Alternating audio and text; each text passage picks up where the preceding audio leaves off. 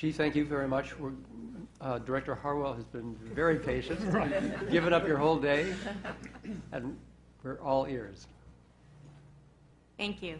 Mr. Chairman and members of the Budget Committee, thank you again for the opportunity to testify before you today about one of our most important programs. The CalFresh program plays an essential role in helping ensure the well-being of families, children, the disabled, and the elderly in the Central Valley, where income levels are low and poverty rates are high. The United States Census Bureau reports that San Joaquin Valley region has the highest percentage of residents living below the poverty line. The poverty rate in Stanislaus County in 2012 was 20.3%.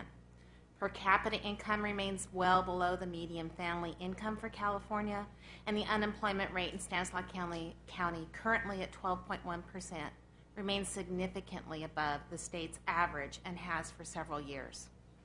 Access to nutritional food is important to improving the health of our children and our community. High levels of poverty in our region have had significant impact in the overall health of the adults and children who reside in Stanislaus County. Each month, individuals and families living in our community make difficult choices related to their daily living expenses. Many do not have sufficient funds to meet their basic needs and are forced to choose between food, housing, health care, and other essential items.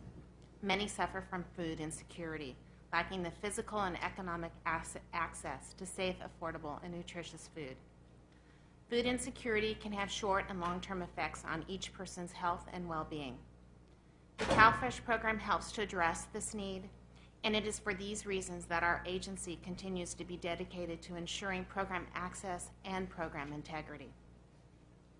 Today, over 91,000 individuals in Stanislaus County receive CalFresh benefits. This represents approximately 17% of the residents in our county. Each month, we receive over 3,100 applications, issue over $13.5 million in benefits to over 43,000 households. Since the beginning of the economic decline in 2007, we have seen the number of individuals receiving benefits double in our community. As a county, we're committed to providing CalFresh benefits only to those who are eligible and have taken several steps to preserve the integrity of the CalFresh program. We take great pride in our upfront outreach and educational programs that ensure community and consumers together are aware of how to access the program, are informed about their individual rights and responsibilities, and that our employees are knowledgeable and diligent in their administration of the program. Our department focuses on several measures to preserve the integrity of the CalFresh program. First, we focus on prevention. Through community education efforts, we conduct information sessions in the community which include information about the program integrity efforts, the authorized usage of benefits, and how to report fraud. In addition, we provide posters about the CalFresh trafficking, including information about how to identify and report potential fraud, displaying our fraud hotline phone numbers and website information. We conduct customer education campaigns. These campaigns are focused on ensuring that our customers understand their rights and responsibilities prior to receiving benefits, and they understand accurate reporting. During the application process, both during in-person and phone interviews, we provide extensive information to each customer to assist them in knowing what they need to report, when they need to report it. We have displays in our lobbies, including posters and videos that include information about reporting responsibilities, fraud prevention, fraud detection, including our fraud hotline. We do extensive amount of education for our employees. Our eligibility staff is our front line of detection. They're trained in CalFresh rules, regulations, and are trained annually on fraud detection and interview techniques. Our program integrity efforts begin with each of them. At intake, staff review and verify eligibility, usually utilizing verifications provided by the customers, resolving inconsistencies, and complete applicant ease reviews. When discrepancies cannot be resolved, the case is referred to our special investigators. Once approved, eligibility staff continually review changes in household through the use of automated reports, and you've heard about many of those automated reports today, and through statewide data matches. Supervisors continually monitor the quality of work through case reviews and identify opportunities for training. You've also heard about payment accuracy rates today. We conduct quality control reviews on a monthly basis to ensure payment accuracy and information, and that information is utilized to address training needs. We're very proud of our current CalFresh error rate. For the past federal fiscal year, our CalFresh error rate was 1.03%. That's down from 2.2% from the prior year. We also take early fraud and ongoing fraud referrals and administrative disqualification hearings seriously. Referrals to our Special Investigations Unit are identified and generated through multiple venues, and you've heard about some of those venues from LA County. We receive referrals by our eligibility staff, from information received via the automated statewide reports, from telephone calls to our fraud hotline, and inquiries received via our agency and county websites. On average, our Special Investigations Unit receives approximately 450 monthly referrals, slightly more than 1% of our total monthly households served in the program. Fraud overpayments and issuances are identified through these referrals, and they equate to approximately $152,000 monthly. Again, 1% of our CalFresh benefits issued monthly. Each month, 35 to 40 individuals are disqualified from receiving future benefits through intentional program violation and administrative qualification hearings. And in fiscal year 2012-13, we had 14 criminal convictions. We also monitor out-of-state, out-of-county transactions and excess card replacement. And we utilize other various measures to prevent and detect CalFresh trafficking. We monitor social media. You've heard about that, particularly Craigslist. We investigate trafficking alerts provided by the state and provide information to our customers and to the public to discourage CalFresh trafficking.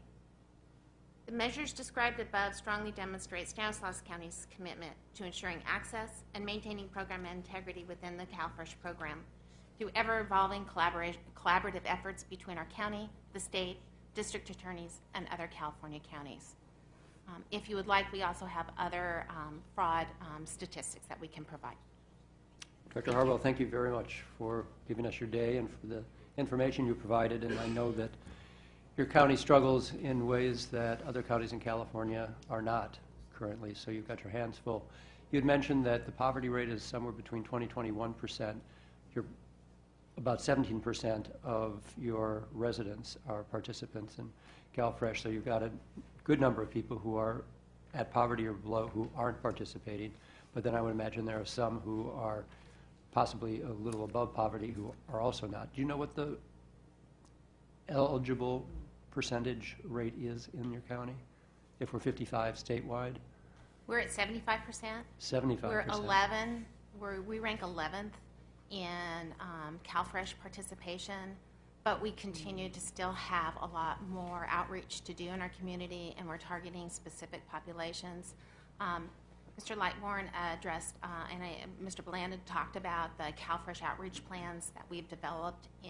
Each county has submitted, and we continue to operate that. We're working very closely with our community-based organizations and different partnerships to look at how we bring more individuals who are eligible to the program, have them have access to the program. The 1% number you use, that is with regard to error rate? Yes. Well, congratulations. Well, 1%, yeah, 1% error rate, so 99% accuracy. That's quite astounding.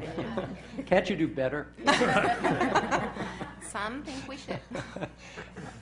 And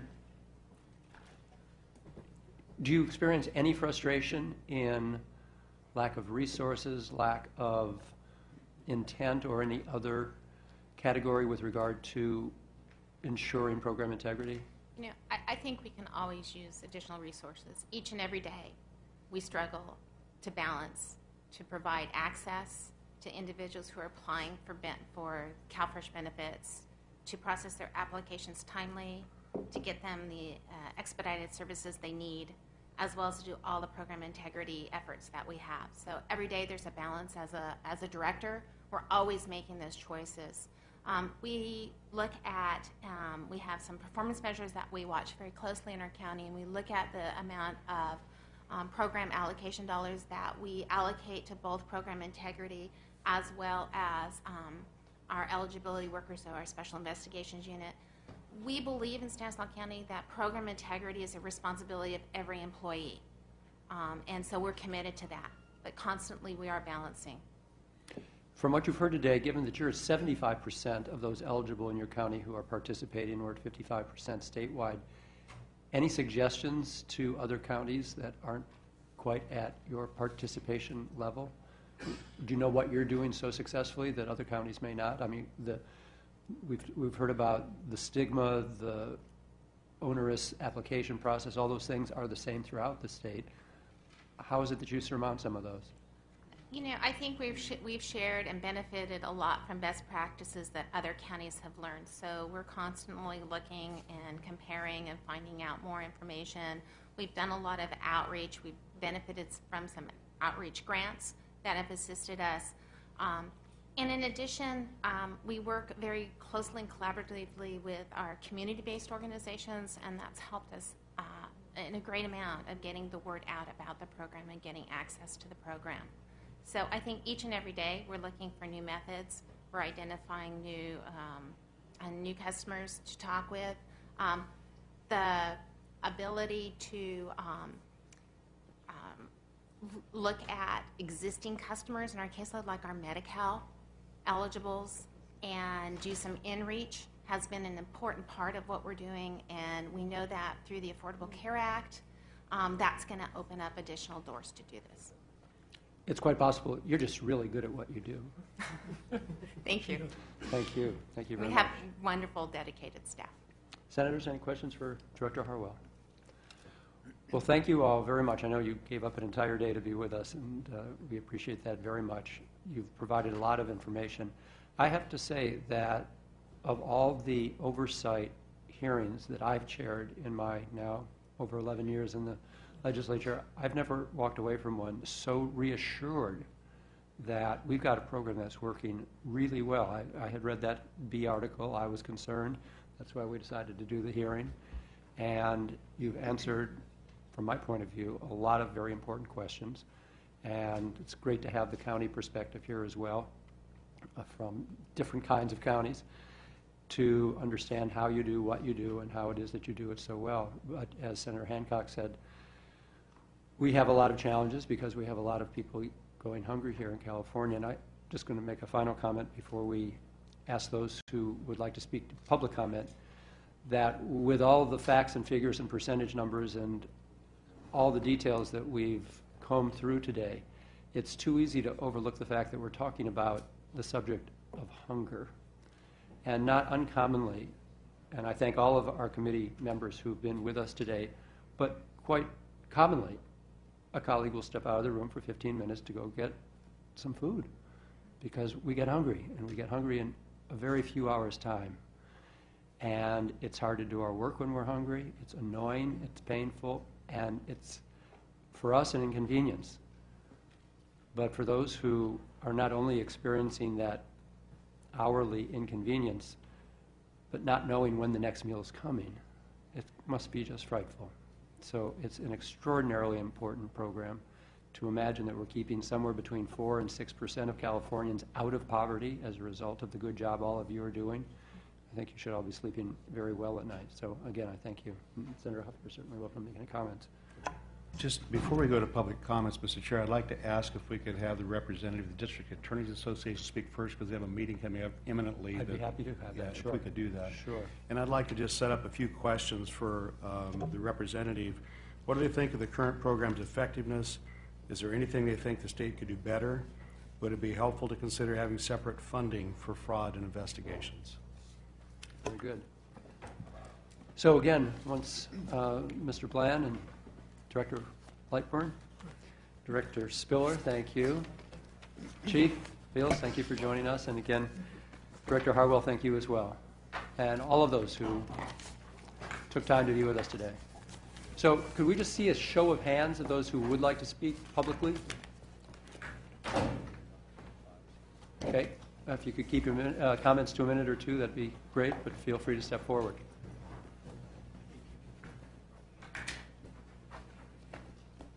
DA, you get a half hour. Sure. Welcome.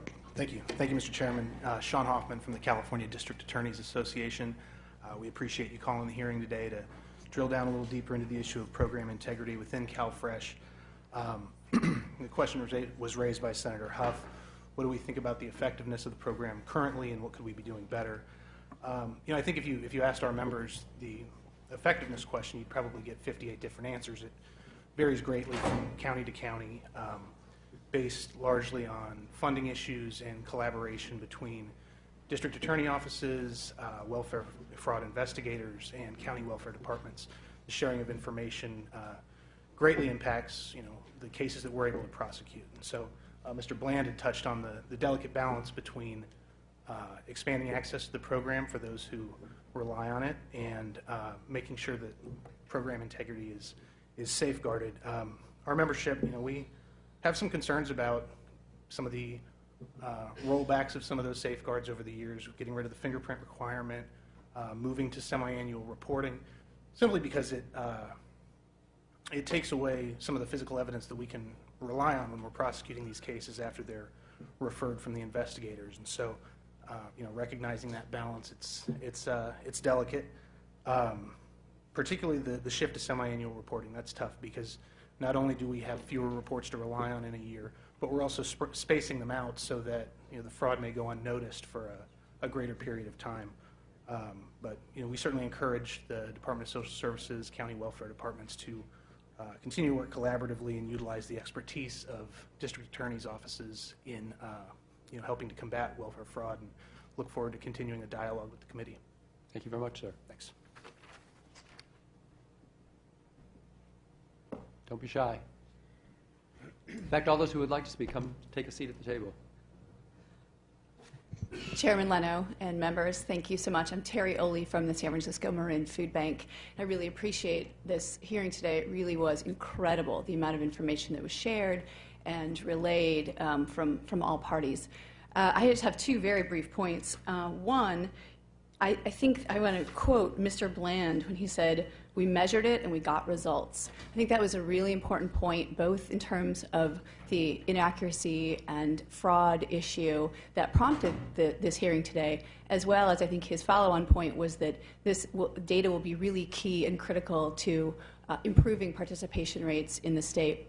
And I just really want to commend the department and the counties on measuring, really putting their shoulders to the wheel of measuring the inaccuracies and measuring the issues that, again, prompted this hearing, and dedicating resources to figuring that information out. And I think that what I would recommend, and echoing my colleagues from the advocacy community who are up here, is that measuring those elements of participation, measuring what we're doing well as counties and as a state, will really set the lights for where we need to focus our resources on moving that needle on participation. Secondly, a big ask. Right now, as we all know, in Congress they're debating just devastating cuts to the program.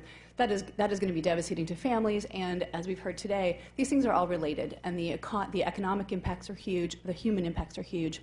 The bodies of the Assembly and the Senate have already reached out as bodies and have encouraged a no-cuts platform or message to Congress, and we would just encourage you to individually reach out for any members who could reach out to their representatives and say, please, don't cut SNAP. It's already struggling in California. We're already struggling, and to make further cuts is just going to be devastating.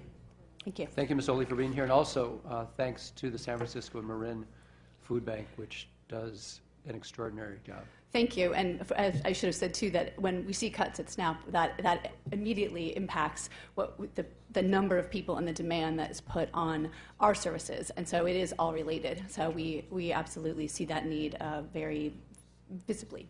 Thank you. Thank you. Please, join us.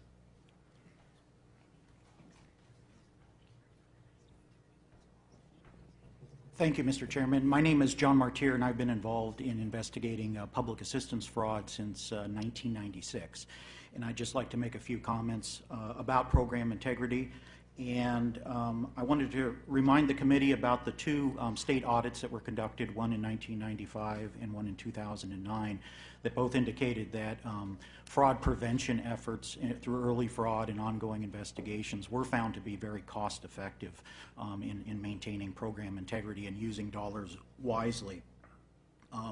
One of the things that we've seen as investigators throughout the years is the number of investigators within the state, the numbers going down significantly. As we increase our participation rates, as we have more people applying for benefits, the number of people tasked with program integrity has been consistently going down from approximately 1,100 investigators in the late 90s to somewhere around 500 today. And I think that's significant when we're taking a look at making fraud prevention applications within the communities and whatnot. There isn't a single investigator. You know, I think Mr. Bland said it best. It's a balancing act, and we have to balance our efforts of detecting fraud with the accessibility of programs and making those choices available to people. Lastly, as I listened to everybody and I stayed here throughout the meeting, I think there's very good representation. We have CDSS, obviously, we have counties and whatnot, but I think there's one critical element that's missing, and that is the voice of the investigators. And there is a state association that represents approximately 400 of our investigators, and I would encourage the committee to make contact with that organization and perhaps use us as a resource too when you're trying to determine what is effective and not effective in regards to investigating public assistance fraud. Thank you so much for your time. Thank you, Mr. Martyr.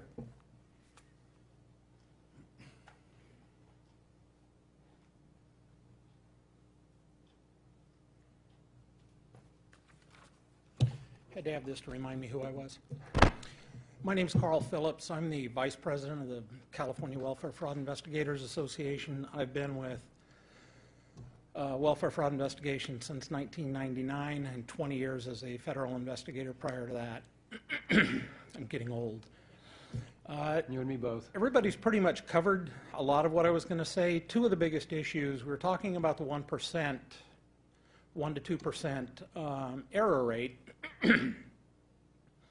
Part of my staff does the early fraud investigations for the county, and across the board, we do roughly 300 early fraud investigations per month, and we find problems, fraud indicators or problems within approximately 30% of those. So those action is taken on. So the fact that we have the investigators going out and doing that job drastically impacts that 1% error rate, because if we didn't identify these problems, it would create errors in the future. One other thing I was going to go over, which... And you're clearly doing a good job if our error rate's so small. But, yeah, I represent one of 58 counties. Actually, today I'm representing the association, but he had also addressed the fact that we've gone from roughly 1,100 investigators, mainly because I maintain the directory for our association, I think that was in 2002 or 2003, down to right around 500 investigators right now. I know my staff was cut by 50% in 2003. And with the increases in what's going on, as far as participation rates, caseloads and everything, running a caseload on 50% manpower is rough. So we would like to see increases so that we can continue to maintain program integrity. And the district attorney representative commented on one of the other issues that I have is a lot of the things that are brought about to increase availability to the aid that is brought about through the legislature and through rules and regulations also provide hindrances to us in proving intentional welfare fraud. Going to a quarterly reporting system, yes, it did lower the error rate by reducing 67% of the paperwork required. However, that also reduced 67% of the evidence we have available to prove intentional fraud occurred. So those are a couple of things that we have to, everything that is put in to reduce their efforts in getting the aid also creates a bigger, for us, a burden in proving intentional fraud. That's it. Thank you, Mr. Phillips.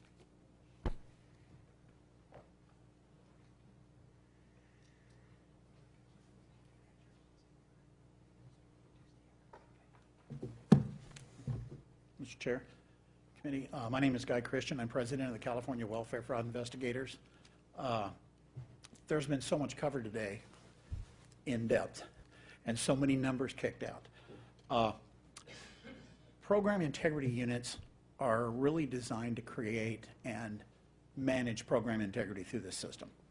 In 1996, we saw a welfare reform that was based on a lot of complaints. That welfare reform, I don't even consider it welfare reform. It was just a change in maneuver and program, and it hurt a lot of people. But it was something that Congress had to do because of taxpayer pressure. It's important to maintain program integrity.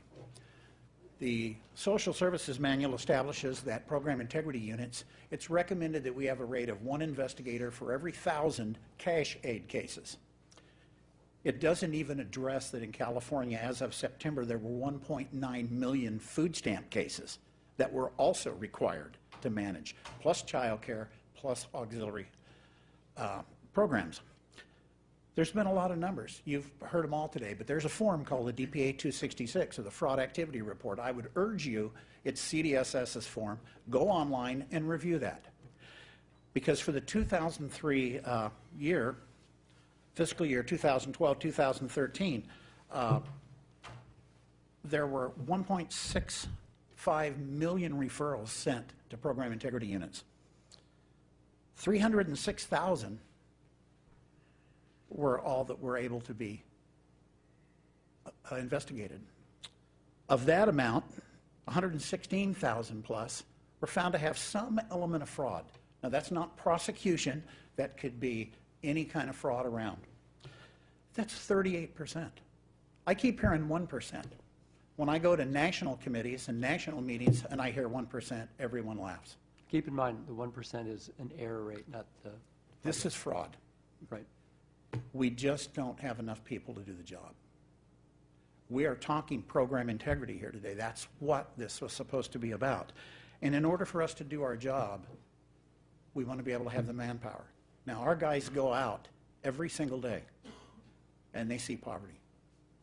And we've all talked around it today. We've all talked and been really nice, but we have not said the truth here, which is poverty stinks. It's just terrible. None of us want to see a child go without Cheerios for breakfast. None of us want to see a kid that goes to school that doesn't have a right lunch. We also, at the same time, don't want to see people who misuse the system deliberately. We have eligibility workers that work their hearts out. We have people in CDSS and state levels that work their hearts out to make this program functional for those that deserve.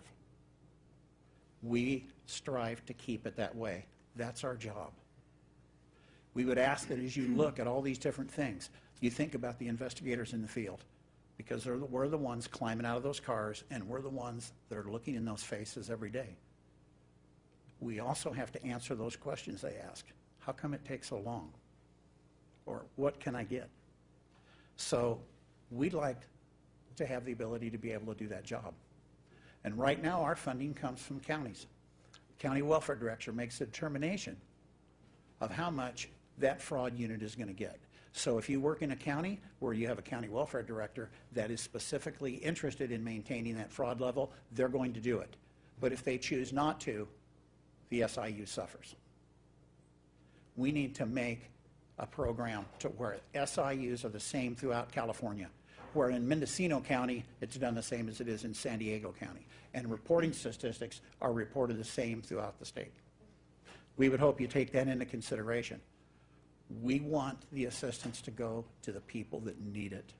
That's where it needs to be. And every time we see a headline, so-and-so committed food stamp fraud, it hurts every person on assistance. It hurts every person who works within this system, whether you're an eligibility worker or whether you're somebody writing policy in Sacramento. Thank you. Thank you, Mr. Christian.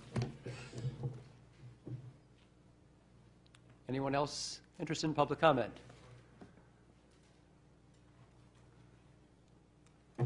Mr. Leno and Mr. Huff and members of the committee, Mike Carroll with the Western Center on Law and Poverty, and I just feel compelled to just add one fact here to the last several of the speakers. I don't doubt their data is right. They probably have less welfare fraud investigators than we did. previously. But it's also a fact that we have less people on CalWORKs than we used to 20 years ago and 15 years ago. The decline in the number of investigators rather strikingly corresponds with a 50% cut that we've seen in the caseload from 1998 until about 2003.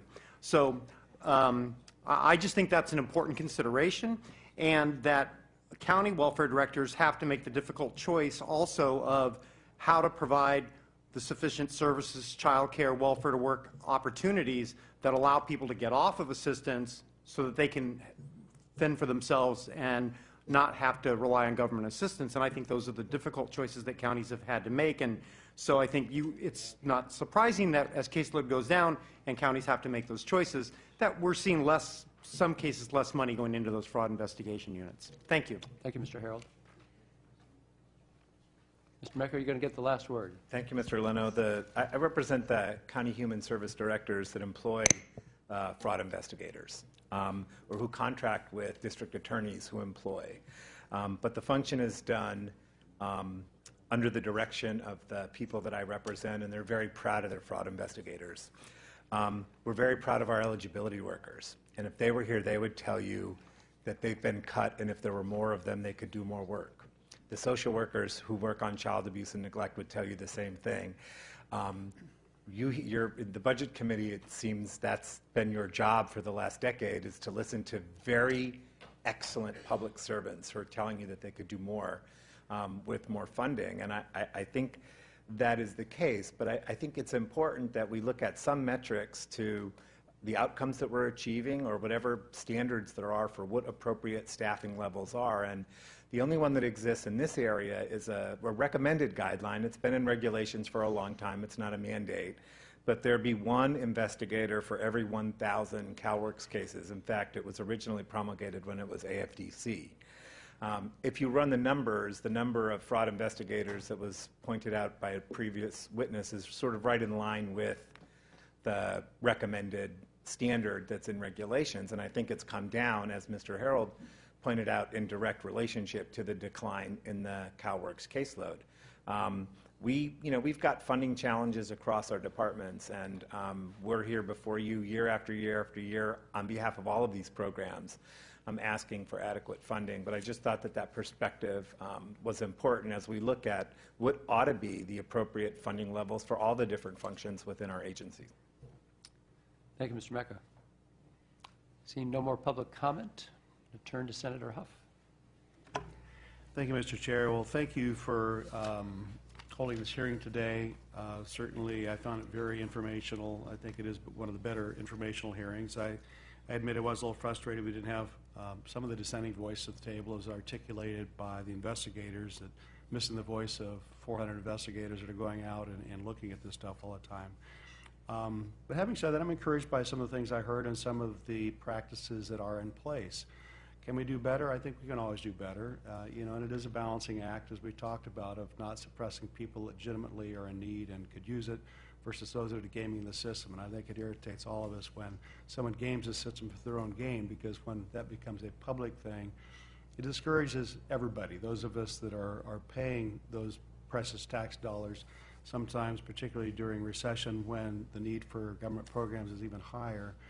Everybody's sacrificing there, so when somebody's gaming it, that's a problem. So to the point of a 1%, that's an estimated national average. So we interpolated the data and said, well, if you took 1% of California, that'd be about $70 million. And I think the chairman made a comment in a $7 billion program, but I would stipulate that $70 million is still 47 million meals, and that's a lot of mouths. That's a lot of people that are not getting something because there's fraud. So I applaud the stated goal of 0% of fraud. How do we get to that? We heard things the DA Association saying that taking away some of the tools was problematic for them for enforcement, going from quarterly reporting to semi-annual reporting. That's something we could certainly look at reinstating. Taking away fingerprinting was a little bit of a problematic. And maybe it's something we should look at. And it seems like the investigations that are going on are reactive. They're passive. I like the fact that there is a hotline that people can call anonymously and put that in, but it seems like that's mostly just reacting to it rather than, if you have an auditor come and do your firm, they're going to go and randomly check, and maybe there ought to be some random checks or something. And if we had some more of the investigators at the table, or even we enter a dialogue after the public hearing, we might find some ways that they have some suggestions of how we can more proactively make sure that people are not gaming the system, so that the benefits that are there, and I think we all agree, we can pull down more federal money, but this is not unlimited money. There's a finite amount of money, because certainly the nation's got a little bit of debt itself. They just happen to have a printing press, which we don't have. But I think that there was a comment about the caseload going down. Actually, from this, it was part of the handout from CalFresh. From 2007 till now, California is over 200% increased, and yet from 2002 or 3 to now, we've cut our number of investigators by half, according to one testimony, 1,100 down to 500. So I guess one of my takeaways from this is you can reduce the error rate by not looking for the errors, and that seems to be where we are. I appreciate the hearing we had, but we had a focused voice of those that are implementing the program. We didn't really have at the table those who are trying to implement and look at the fraud, and I was disappointed we didn't have much of that, but I do appreciate the hearing, and I think we learned some pretty good things today. Thank you, Senator Huff. Thank you for being here in absence of our vice chair. And just to clarify, unless I misunderstood, I think what we heard was the caseload for CalWorks has gone down significantly. The caseload for CalFresh is not going down, though the increase in the expansion of the program is now beginning to fall as the economy is coming back. So I think it's all been said. It has been a very informative hearing, and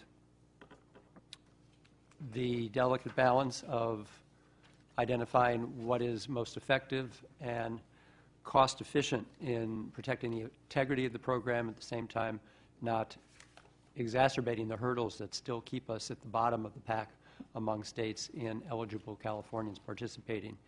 We will continue to keep our eye on that, but recognizing that not only are people going hungry here in the wealthiest state, in the wealthiest nation in the history of the world, but at the same time we are leaving our own federal dollars in Washington when they could be here in California, generating upwards of nearly $10 billion of economic activity, creating upwards of 100,000 jobs. Those are real jobs, real money. We're leaving it behind. So we'll work together, find that delicate balance, and I thank you all for participating today. We are adjourned.